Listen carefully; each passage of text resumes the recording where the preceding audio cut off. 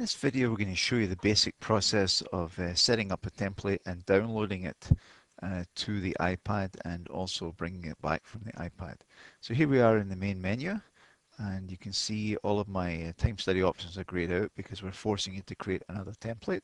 So I'm going to create a new file here, and I'm just going to call it stock put away. So it's like a warehousing type example. All right, and we can say we're going to create that and give it a couple of seconds. I'm going to have the stock put away here. And that gives me all of my options that are active. Now obviously you go and define your actual template here, but I'm just going to pass it down here. So once we've got it here, we're going to say download to the device. All right, here are our options: the iPad, the Android, and the Pocket PC. Obviously we're going to take the iPad here.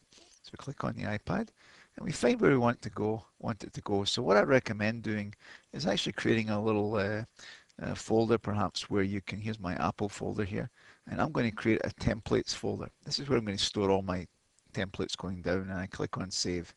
So we've actually saved the template to our PC, not to the iPad itself, because what we have to do then is we have to go and we have to bring up the iTunes, which I have down here, and we have to say add here. And then we're going to go and select it from that particular folder. So we have to import it into the iTunes, if you like, which makes it available to the, here's my Apple again, here's my templates. And we're going to take the stock put away here and just going to open it here. And now it's been added in here. Now that is actually available now in my, on the actual device itself. Okay, so here's my main iPad screen again. I'm going to click on the select template.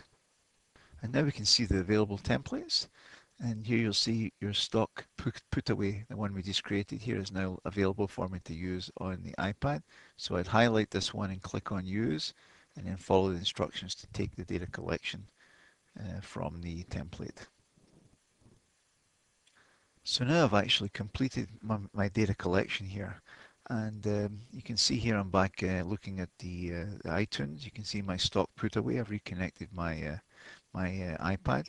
I can click on this and I can say save to, and that'll let me put it away. Now I recommend you create a separate folder. In this case I've called it back from iPad, and I just click on that to open the folder, and I'm just going to save it right in there, right, and it's going to be in there now. Now I'm back to my template, and this time I'm going to go import from device. I say iPad, and I find the back from iPad folder, and here's my stock put away. So I just select it right here, and I click on the open, give it a couple of seconds, and here's all the data I've collected during my time study right here. Right, as if I typed it in manually.